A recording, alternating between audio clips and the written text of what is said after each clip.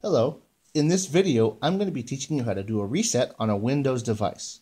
Now as you can see on our Maximus 2 here, I forgot the password. So what we're going to do is we're going to do a reset. Now unfortunately doing a reset means it's going to reset it back to its original factory settings, meaning it's going to act like you just bought it. So in order to do this, what you want to do is you want to take your mouse cursor and you want to go all the way here to the bottom right hand corner here under power options. You want to select it once. It's going to give you three options: restart, shut down, or sleep. Now what you want to do is you want to highlight restart, but we're not going to click on it just yet. What we're going to do first is we're going to press and hold the shift key. And while holding the shift key, we're going to click on restart.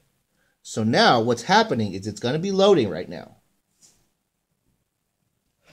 Now, as you can see, it's taking you to this menu. So while in this menu, you want to go to Troubleshoot, followed by Reset this PC. So after clicking, it's going to then give you two options. It's going to ask you to keep your files or remove everything. In this case, we're going to select Remove Everything. So click on that. And now it's going to take a while to reboot it. It'll take about maybe 5 to 10 minutes. Go. Okay, it's been about 5 minutes or so, and as you can see right now, it's setting up the finalization process for the reset.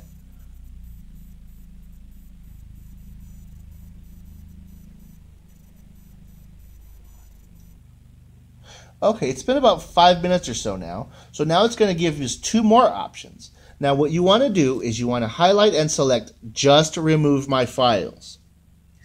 You may be tempted to select this one, but this option is incredibly bad. Do not select this. You want to select Just Remove My Files. So we're going to select Just Remove My Files. Now it's going to ask you to say it's ready to go, and say it's ready. All you have to do is select Reset to reset it.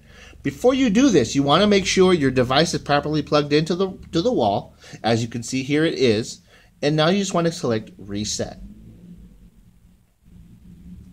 And now your iView Windows device is now resetting. The process is going to take roughly about an hour or so. So in the meantime, just leave it alone and let it do its thing. And it'll take you to the welcome screen once it's finished. And that is how you reset a Windows device.